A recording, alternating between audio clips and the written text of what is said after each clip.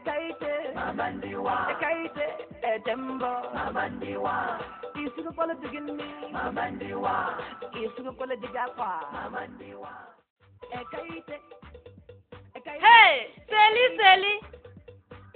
Senye Ekaite. Kamera bala oha bado fuamea. Nyaga hoho. Let's go me my Suku lo esi me nya tole yima. Bara nyawe mi mnya ne fon mason, mi mnya mo fofo mawo. Kwa de vision na ndala. Ati mi kwa kwa mi susi be wa te no nya jun ne ma. Ni na ma gona mi nenye ba mi lo mi afagbe wa. Mi fute mi aloko mi ajura le nkona na fisia. Ni ma jolo tita tokro. Magaba plumi kwa kwa. Selina kwenya mo. Nko otenye Ekaite. Yeje sinko menye ko onyi Selina. Enyo me kwe. Mi susi be wa te npa kokro Ekaite alo. Afa bi jiji nto menye. Ni male fofo na mereko. Kwada wa ma ku mi do. Sama jiji nya menye. Asiti adi menye akonka. O ma te protu kwa na ba pita amano tumi kwa le nya. Kona ndala. Anyo mi tata flia. Nele mi ankwa mi tata. Mi tata flia. Nele mi ankwa mi tata flia. Mi va d'accord pour Ekaite. Mi va de. Mi zibe va d'accord pour malo. Mi note. Nu kama tu fumile. Mi va mi nyebre. Mi va mi pa. Nyanje mena. Afa mi jiji to te menye. Moduna fufu. Moduna klise wo. Ye funye saunye. Mi be. Mamandiwa, Ajilula Nete, Mamandiwa, Ebeko Nete, Mamandiwa, Ajichaku Nete, Mamandiwa, Ajichaku Nete, Mamandiwa, Usapanuza, Mamandiwa. Ekaite gbevuma, nya tunukli le kofesia. Yema nya tunukli. Ifoma kle Angela Nuka onye Selina onanya movia. Eye mi mejibe wada sile nu wa golo kofesia mo. Nuka promo la fika uchovale yi. Echova ni mo ko le kofesia mo ko. Como ga gbo de tugbe hon bi ti agbo. Ento be nye Selina fe holo. Kola we charity. Mesigbe Selina adon kuji wade. Mesigbe wa lo do bi akore ji o kofesia me. Na nya be nye fe holo nya o. Adon kuji nya. Aleko. No tema biolo. O de ka ko nya me se le kofesia me nya le Selina ona de kra mo odua. Kama kwa le ji ona de kwa mo abe ajo. Ala me na ona dre. E se tem ya kami jibe wa kple do ona dre malo. Ye malo. Mi adre kli. Ala ba mi ade ti ba mo le jute ma ka to ku akokli du. Nya na obobo abe ala ni. Ye la fiti ha fi Selina ba. E se ta ina be gbo na be do la do. Ka fa tenya si gbo mo le na mi akwenye be na. Mi ja gbo mi ada si de tugbe de ma nya la se nu apo. Me tombo. Mi ya Selina be de tubia. Ne ya ba de tubi, mama kikia. Ne la mada po so ba de tubia. Ke bebe di nya menye. Ne Selina nya de tubia. Ke nya di penya nya do ko be ma. Ni de sile nu ta flache. Konvi, buzima ponu. Ko jola ti se ne me do nya do fiare ka gbo na mi jola ti. Jola la sa kwa toki. Mara ile tono ma proprio come no fitira. Ni de sile nu. Jokaba. Da sile nu alo ku ajoyi. Lo ku ele kete to. Ajiku pencil nete, Mamandiwa, Ajilula nete, Mamandiwa, Ebeko nete, Mamandiwa.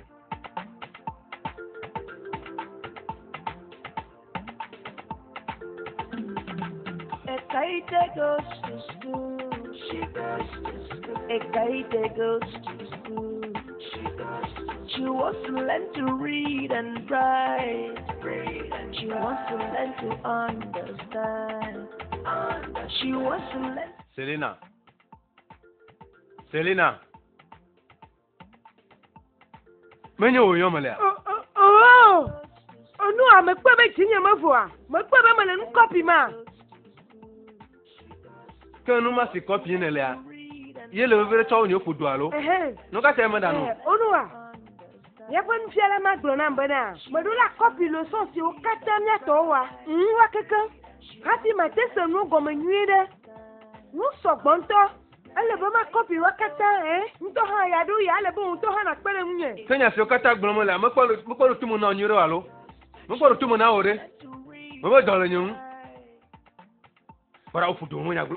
Mega mamelo. Mega susun si antokro. Ne le ponya si o de tubibi ma glo na happy we fa kayo na ma. De na li ja cho ja te fe na. Ne le jibe ya dunu a. So kayo da te fe po.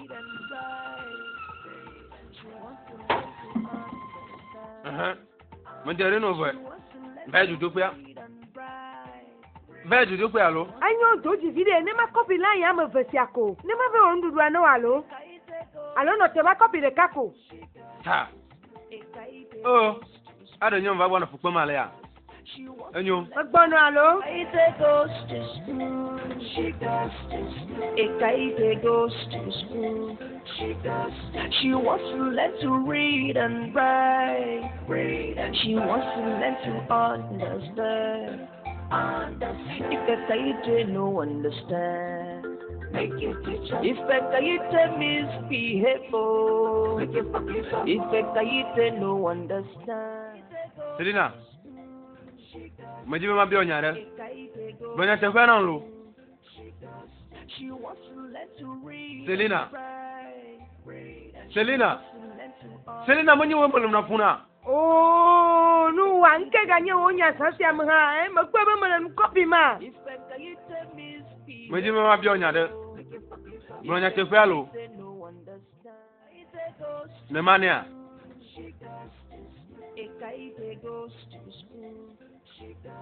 She wants to learn to read and write. You must say now, when you don't belong on an eye, I do ya gomo. Me aleke. Mese bena de kako school view, brother to go school view a. O mana gomo. Hana mana klewa. Mana gomo. Oh hello, onua nelenye chaka me. Yasi gbona lele tasi amanya male gomo se now. Kulene mo wako mele nu copy. Enyo. Aka na sino na nuwe. O kana sino. O hana kasiwanu.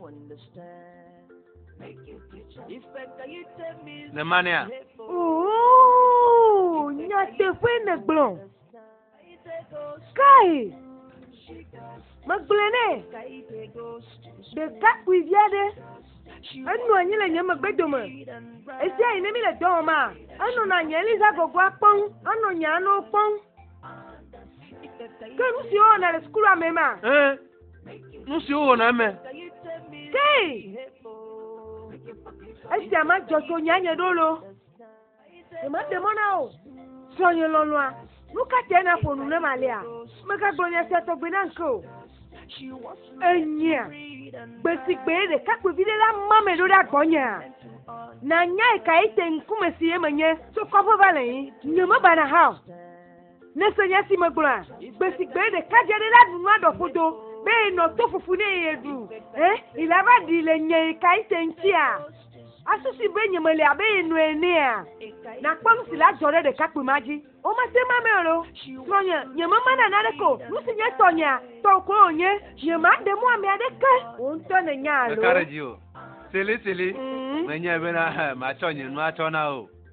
Nene maelo. O ma te mame o. Menye bena o ma te yo. O ma te mame o. Ka gwela glena o. Vamle na keke. Lebanka. Mbona no vamlo nya alo.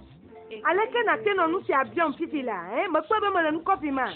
Nusi copy ne le me de va da home. Ese a leçon kai. Ida sima, me le copy. Danuma doa, bere. Brohotunwa, leçon. Ono ne kwekwe, ele copy. Esi a onto onya elo. Wonto we glenam. Leke onu mo glenam be nyama de suku. Me le leçon copy, na me copy vo ma hli. Esem ya halilo. Nto ha ma majiba ma chowa de moto de kanto ha no na copy pem. Amali bubu holy. You make copy over. Enyo, copy nwa. Copy nwa. Hey. Nukenye si amakpe. Nukenye si a. Ono wa. Nekpe ala ojwe. Maga jule nya sama fifila lo. Onto we tun samba nye mete school lo. Na le toji fifila ne me loto nya kori ama che nonu. Ma yo togbi nyo mama nyo wa tumia poko fe ma va. No ba fiti amanya ono lo. Ola tumia poko fe ma va fiti ano fifila ma che nonu lo. Ma o na lo. She wants to learn to read and write. She wants to learn to understand. Magiradovo. Mele bosa sebo. Joye. Ne pleo le ima. Agalo. Agaka bionele. on to me la fi se habi deni ba hele nu si on la gbale adinamia. O ma fa gaya lo. O ma kaya o ganyan. Gasi na chona ncha kai gbalo fa gaye. E ma ya onro na nu le me. Si pe gabi on me le fi la inye livre de lecture. Onro na nu le ya me. Deli o ne bana test activité. Test activité. Test activité. Bubu hali o ga ne ba siam mathématique pa livre. Bo livre de hali. Si on avait gomme jegbale. Hey, mañana nun tolo. Je suis très intelligente. Que amene be kwenye si amaje sikuwa gomme ga kama nya livre que van cover. Me quoi. O mare hone ne o se. Koto kwa mo ya tompe kwe. Koto kwa mo ya tompe. Koto nka. Koto kwa mo ya tompe livre on to ha ma kwa volo. Suku di kpora gbolo na mbana yodo livre sur le suku ame. Ese ta no me choga ine kwa. Ala cho livre na. Ama uto minyu. Ni aklo suku di kpora. Mi la mere ji mi hawo. Ga kama nyinye o. E banka. Do re katawa. Ga so kata mo jolo esi togba mo ho vo kankan. Mo ho ganyo le merci vo kankan. Chachu suku betina o. Ine ga vala kotoku ya tombo mo bien. Si o kata no fodo ma watro ino kankan. Na cho livre si afa gona lo na cho na kwe na kama chuchu. Me ga def namo. Il faut dire kata on tourne trop loin. Ma ho livre si afa galasi o kwe. Kora koji ma cho lo ya chuchu adu no lo. On to be ma square me ka gbona be ma ho no.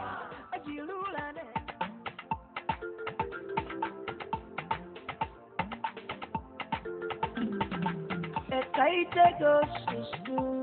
She goes to school. Ekaite goes to school. She goes to school. She wants to learn to read and write. She wants to learn to understand. She wants to learn to read and write. She wants to learn to understand. Ma wesi avo, ma copy keke vo trocha bubu na. Hey. Enyo macho histoire biblique tonao. She wants to learn to read and write. Hey madam, nuka nyesia. Asia so bontolo. Asia gomanye ban keke na bubu maga o hatia copy esi avo. Bibla ma pontinya we. Asia me ya mi ngona nso gboli. Kure ntinya so gbosi ole me anti. Lucy majiwa magro enye ba. Ogro na ntinya si ole Bibla manami. Ye mi ngona oda fisia. Kai. Anyo, asia gomanye ba maga on keke na bubu hatia copy avo. Aure le copy na nuka bakabe. Esi mo chona wan keke tompe kulo le copy vo. Esi ata asia ma hon keke sogbo. Anyo. Va au français libre na. Vas-y maman essaie de français. Eka.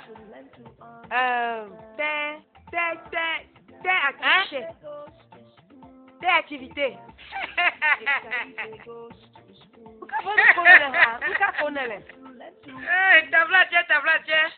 Tablache nous c'est du coquina monta. Omo yana be activité o. Test et activité. Que vous de David souhait mamota, et tenez le nyakone ma. Vous toto kelema. Te ku tesare, ma de kaunya.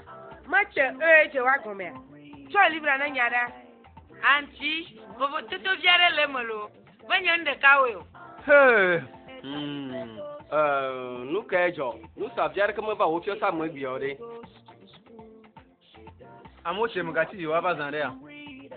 Nyota mena desi ayemo superbo. Anyo. Spaghetti ayema le joaji. Anyo. Okaka na nya o abaro ho. Ola bazandea. Menya alekeo. Moji be ma ba fo alekeo le yime. Son ade alekeo. Sronya. Oh meme. Oh meme. Na karejia. Makaraji lo. Hey. Oto le nya be o me Canada nyonu ji. La pamelo. Resi amenya me kan sonye ji. America he de kakpo vi mo mate mame, o mate onareka o. Ela tunu plo. Onto o nyelo, nyamu gloto nya novo. Ne kwa. Nous de kasi le fude na siti la nye kasi zam le squata.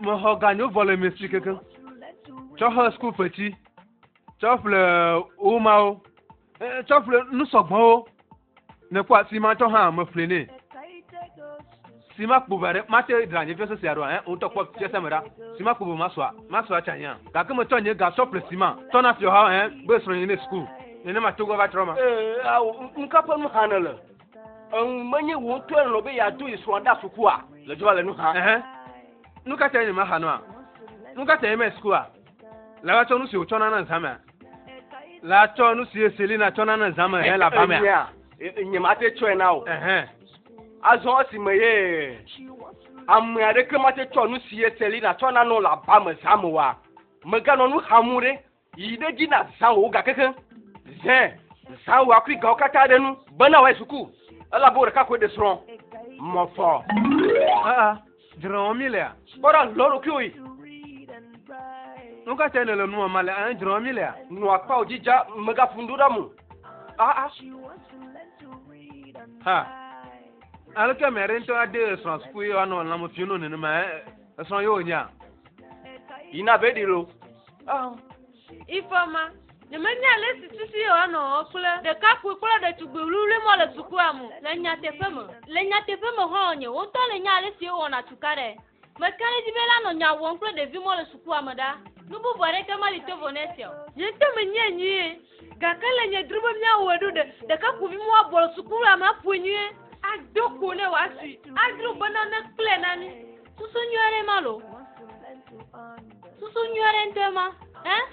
Alego de tubisi ate chokaka gbechi mama me aba fiti aba no tumi pole miaji chikona lo no ana wabo gboma toko kwete we manyanya ka tutu glomo olo yefunu chikona lo ko fese manyama blo midola tunu plete na kwe haba menye tue kokoko de tubima etofli dianu yento ma tunu kle lo ko fese am legbe nkonyo manyanje la nye we amegavon nya to mnya ro ko afien nya to fien ma fiti amia mitwa.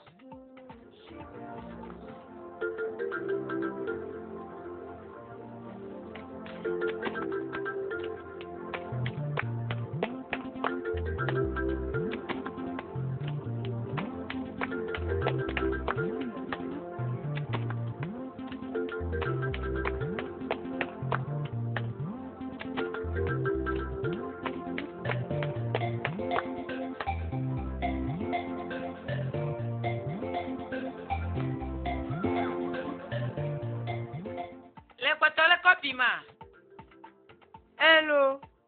Mala copy me. Majibe akpada mnyo anye to mala copy. Aw, menye nene mayo. Auntie Selena, le nyamsi ya. Ngozi nkonye. Ya bo suku viado. Le nyade ode nu. Ole ya do tunya. Nya ka glole. Obe wa no lolo. Ya gogo ha pe na o. Makagle nyama. Matenwa mo to halo makagle. Makae. Yuwa mesi glonya na fifila. Makagle. Yon ko ba sa makae. Magade nyamu tafla che. De ko mo jibe na nya. De nyaru si ya magagle ko. Maga hana yon ko na ko Nye to mo nya mesi ne gle ya. Ole na na chine suku si am. Nye to ma ya igbo. Hey. She was learned to read and write. Dotom, ne kwanya do wi mo si o won le na nchinye no ayima. Avado to mo na volo, mo se wakata volo. Ne mo nyole ka mameka. Le ga yonko nye la mere gbo mo sia. Lucy ma chuklo ma to di jona o. Ma su to le tanchi na o. Eye na nyam si de le gede o mo. Gaga nga ba jona o. Nya onu ma sanu. Nya si o kata na gbra.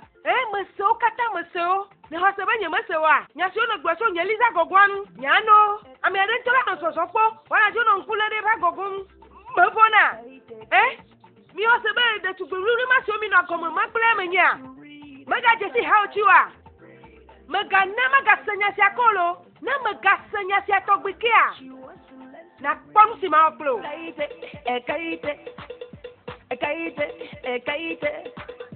Ekaite, etembo, mamandiwa. Ekaite. Selina. Ma? Ona mnyabe susovie na puo suku vyau. Nukata. Che. Suku jikpala magabi jolo. Nyama senya sine glone magomo nyudo. Nyama se gomo. Eja le jina nyalwa. Alo sine chiwota ya. Madam alakpelo. Alakpe. Madam de dulu mo tono na ya jina unyelo. Ono na ya do won to nya esiai. Na ma nyala ga do ile tanya le to buke ma he to na o.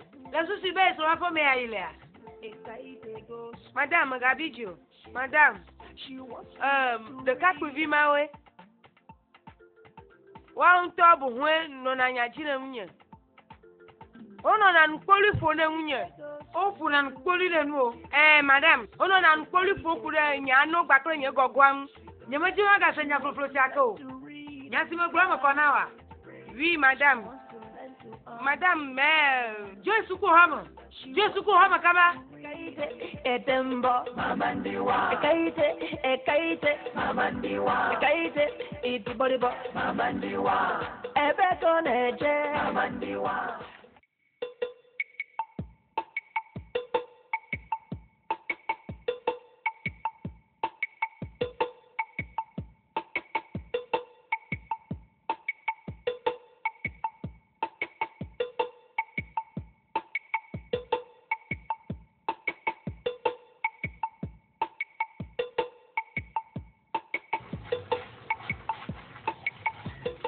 Selina, nyanu siona nkaba nesia. Nyama kasinto hala wanu. Daka mo esia togo mo la fosia mo. Agbe alo. Selina, nuka emo ga ona o. Mo tu school feji sie ne be ma tunu ya vo. O ma si o kacha ne be ma fle, mo flu mo kacha, mo nu sia nu, nuka e gajo. Nye livre wade. No tolo, Selina ma bi ose. Abosro ho ne a. Wonto ne nya josi mo duna. Me he gasi kata obi etu ball squavo na me ga tokutuku wi aton bubu ma to na ware wonto ma hron nu be ma to nu bu a nukata e ma hron wonto ne to fe tutu gomovo nukata e ma wenu a kotokwa mo wi aton so me de livre gbaluta lo yin bi wi aton mi lo kotokwa mo wi aton de agbanlesi na han gbaluta nsi e jila de si ade ona na obo bi so school imema kana le jivia me ga le bio dege suku a mo ko jivio ni bele jivia bokwa mi akwa le si mi o de vi se fo nyan anyo nyama gbre novo nyama la sika ga wanu makasi wanu a makasi nu ma nya wona ma da se kwa fise pre livre na le ka ma nuka ni toru ya makasi wanu nyama nya nto le rupoma be alomo le we ase o na nya nu ene she wants to learn to read and write she wants to learn to understand.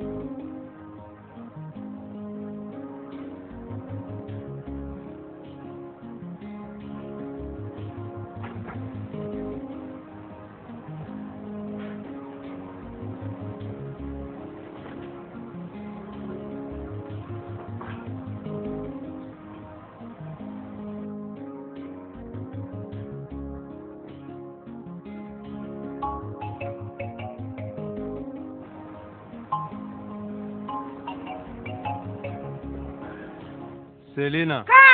Apo Kenya ma. Nuka onye. Kotoku ya twenye sia.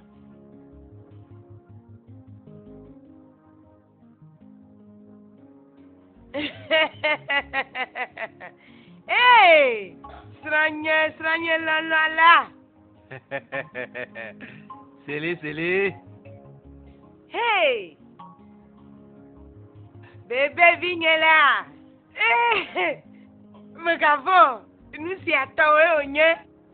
Nenya nous si le jojo gea. Sansi amotoya. Mana wa zivi nu onta. Ena zivi nu onwe. Ma gbamble. Yeta nye tire do di na o. Nyeta nye le dia hoge sasiam. Ranye la. Enyela. We am gafon nyeta mana wa zivi no sasiam. Tohwe. Wow, Seli.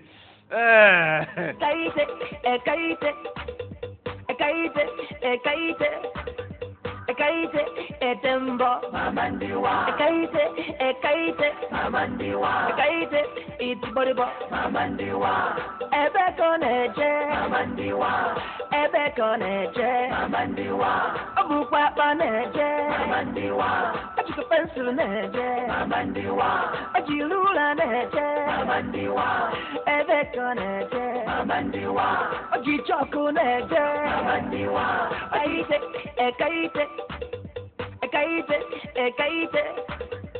Kaite, etembo, mamandiwa. Kaite, mamandiwa. Kaite, itiboribo, mamandiwa. Ebe koneje, mamandiwa. Ebe koneje, mamandiwa.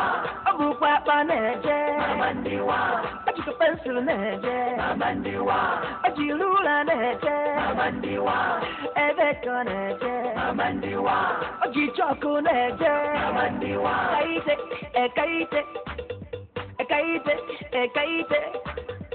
Kaite, etembo, mamandiwa. Kaite, mamandiwa. Kaite, itiboribo, mamandiwa. Ebe koneje, mamandiwa. Mansion dona o. Ndo. Jola le miagwo. Mo jua mo le sama. Hein? Nous combien miele? Selina, no hamia dogo. She wants to learn to read and write. She wants to learn to understand. Adogba. She wants to read. Manjo ne do nya de la gblalo. Kule kaba mo le toji ma se. Ni mo nya le ti ha ma je gamo. Gake chuaka ni choma ti ne fast kwa yi mo po wa. Dran ko kun mo no wa gogo wo nkogbo ale ti enu to le nu onua. Forme ou la pose. Nous si à nous le nous à deux journaux.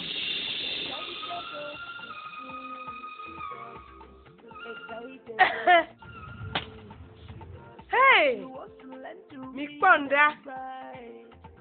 Kenye wane dibe ya chokpla. Alesi ye uji na nyondu ya. Melena nkumo na manyu ya. Menye be me tiate ji ento ha. Ka menye be achukwe me chona hadi bana skua. Major. Ni monyo lo. Monyo. Aleka na wanya. Asina chwa tukpa gbagba ma chonku glajare aleka na te wa pondo. Hoji nyen se ni monyo. Mo do ta fla chena o. Hey. Ka de ka ku bi so esia. Na ma demono bo na kasira no nya nkwa. Ohala lo awea. Kwene nda. Bale nya fe megbe nkanye. Te fe nyo gboro na. Ai. Etembo. Nu kele ku dun nya mo be ha.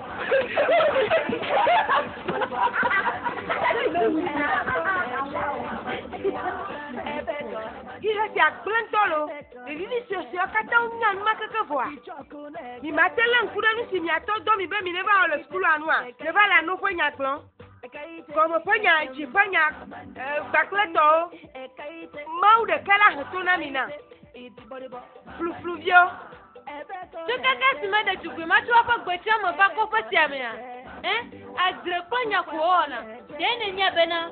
Ngare kama keza do kwa de tu mama wa je kama reko ye mablolo e tele do ko de ti abanu so to de ne asisi ba enyi so to keke kala ju ti am ka ti tu mi di o ma ona yo le kwa e no so me di ba na zan o to te abe ma jo gan le tu kwa ma e na kla de tu bisiana mana wa hatunia o la e mala nya si bloma la como sema ma gani we a me di ba na kla de tu bisiana na funyi da ba wa si plena ne kwa na wa hito ne one du do fisiare ne nya nu si amadi be na wa nya nwere be ye to ye jibo ne fitu na e ni ya mo nyi ma jogan ye le ma jogan gomo Kaka makpegbo ma atunu clean mi.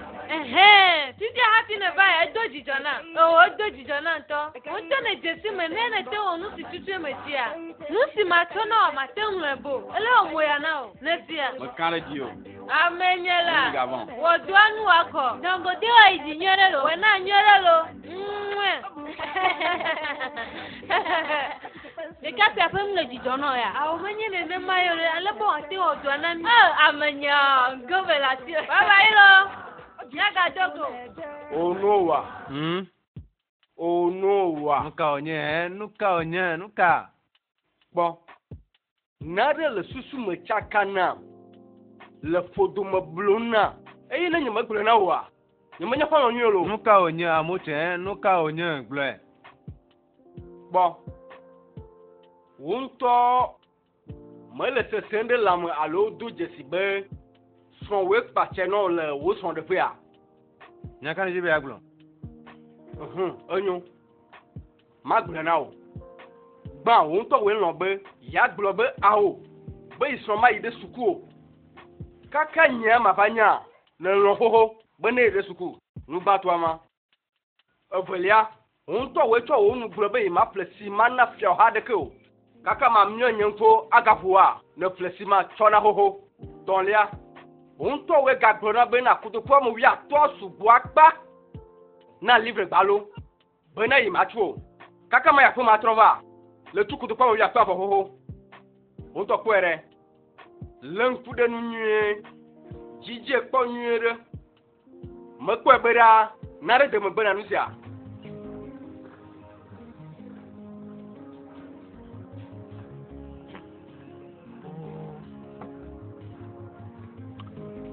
amoche nu se kata na glo fifi la re hein mo buanchi po onyunto mo buanchi po nyere très bien onyunto ntunto to lenyo sronye yo nya menya membe sronye yo nya menye mi to nya le simi le mi afa gbe anondo kum le kasi wona kwa agro epo nyima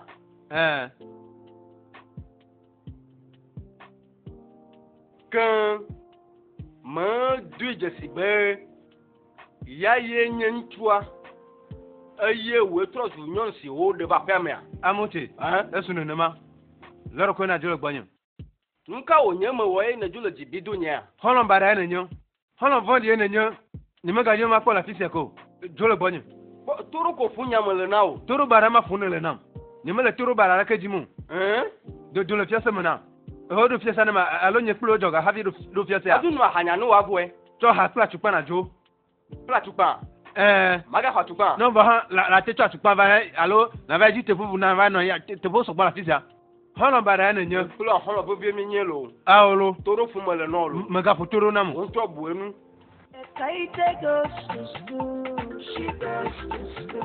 Kaite goes to school, she goes to school. She wants to learn to read and write, and she wants to learn to understand.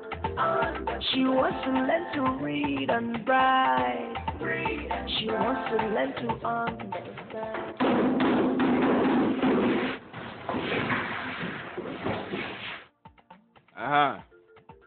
Ndina mi aha aba minu anyi hewe chulo wa foji anya o ya o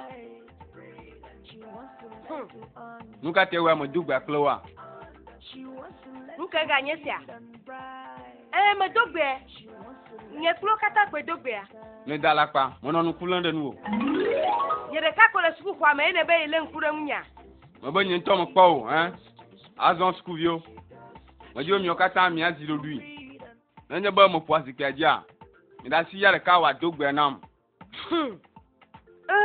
ade aba nejo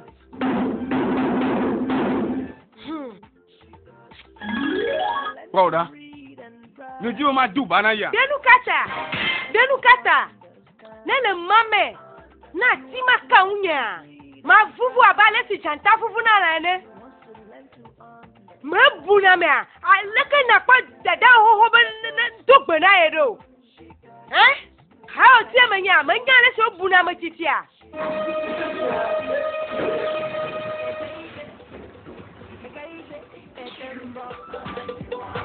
Suku di kwa la senya chakol. Hey! Anu chak pana malo we moto. Ni zilori. Masa nula mi akwa.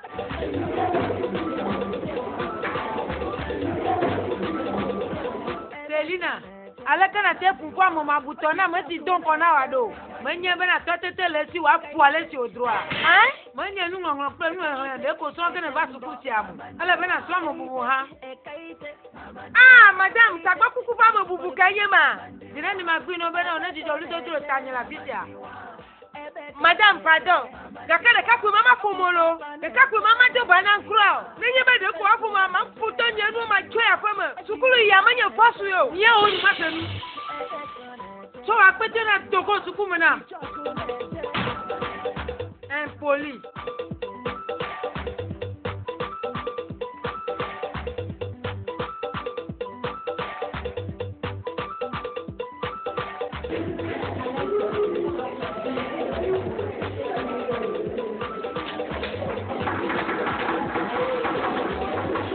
Ngozi, para mnye na chanyo nusi la tita na kaba majo. Nuke jo ha. De maga suku ko mo je sonye para fama.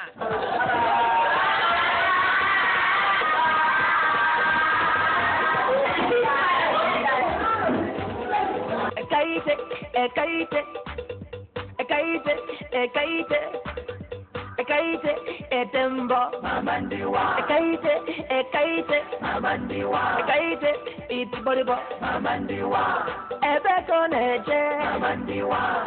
Ebe koneje. Mamandiwa. Obukwa paneje. Mamandiwa. Achuka pencil neje. Mamandiwa. Ajilula neje. Mamandiwa. Ebe koneje. Mamandiwa. Ojichoko neje. Mamandiwa. Ojichoko neje. Selina. Selina note. Selina. Nuka nye kuhea. Nuka tena jule sikuwa meyisha. Suku di kwala nyambo macho. Nukata. Nuka ejo. Na tenfwasia, de ka ku bi wuri ma. Si obe yo le lise yo don konamia. Si obe yo nya manjoa. Wedo mo tole ba be afu. Nuka e mo one. Benye mo do gbera yo. Nukata ha. Ebona ya do bano. Kai. Nenya nusia. Jema na oji no ajema. Na mai fum na school ji kola. Yala ire gba gbele benye mo be. Hanya lagba. Patanya lagba. Gbagba nye si ma koreka. Ne foto kata dari no mama ha olo. So nye flesi ma koreka. Gbagba patana. Ma baba ha olo, nyamala nya jimolo. Selina mwenye nyenye mo.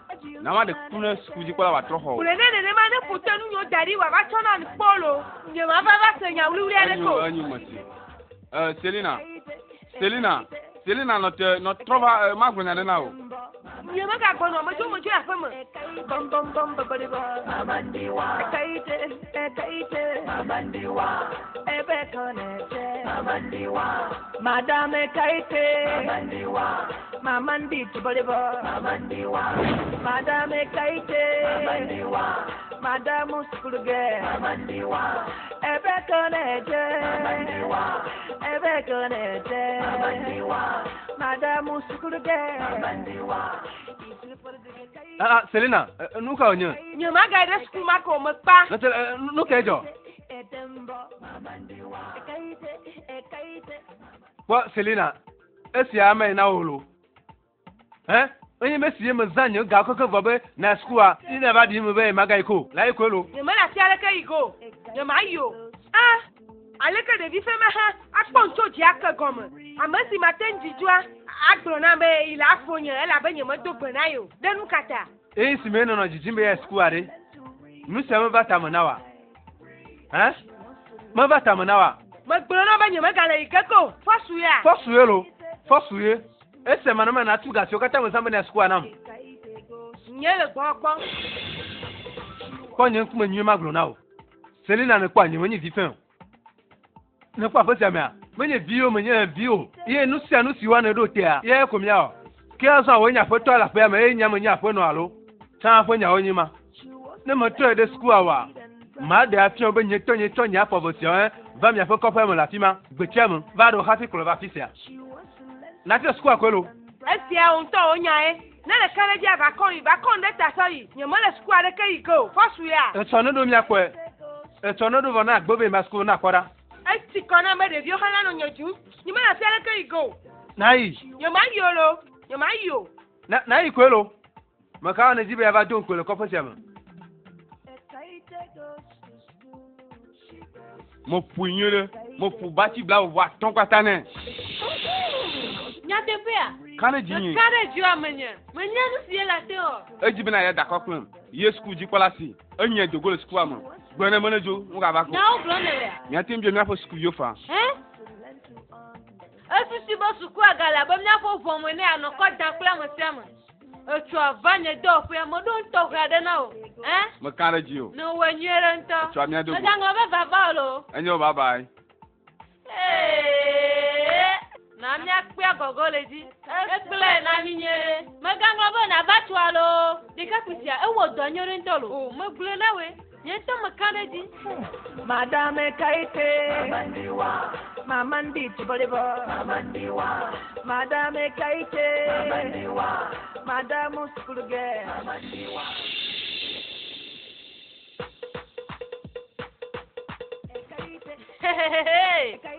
Sally baby. Sally maga video. Maga film yako. Sally na maga video mo juma bia nyade. Nyate fu nyeba de kapu da ku gimo na nyue de suku amia. Eye o gomo fati. Haye je na fotu kuru ji kwa nyodo da fa mia. Hey, chai kai tele panlo. Nyama chanyare mianu. Nyama chanyare mianu kro. Nyanya ba jore kamala miasio mi le sadila fitafi le mianu kyo. Manya nya fo dade. Seli po, ibe la jiro wa mo de. Mi po to no school in this year. La ke we amele wa mo. Eti ata mi jibe nyanya nu ti te me school odo. Ibe la jiro wa mo de. Mama diwa.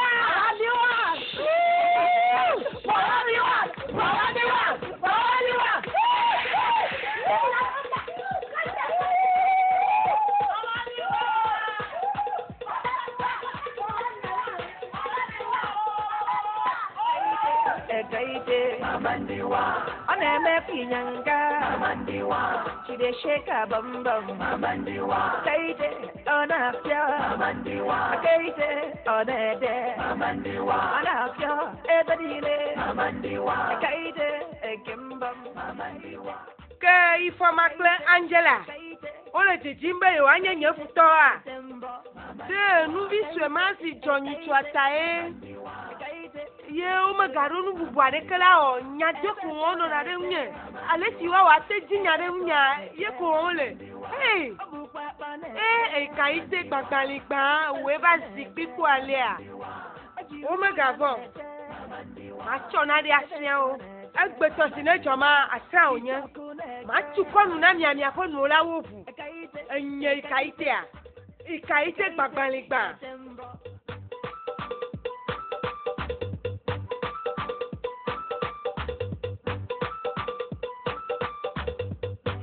Nyelano ala wezo bara we nu fufu ma ono na gamusazo bo wa wonu mo gbona ma tofia o nuke gajo ha ajira fonya ya mo gboto se amubo e bibi la ma danu e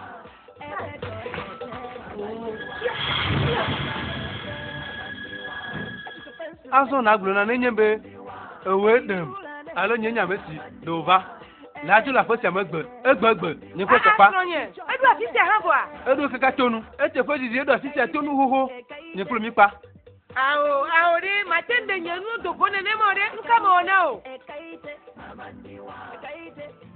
Laju la fosi amfifi la amegbe nu kan to ma ta ko la nka fa ji binele ne ma stronye lolola jomla ni ma cho de kano para stronye la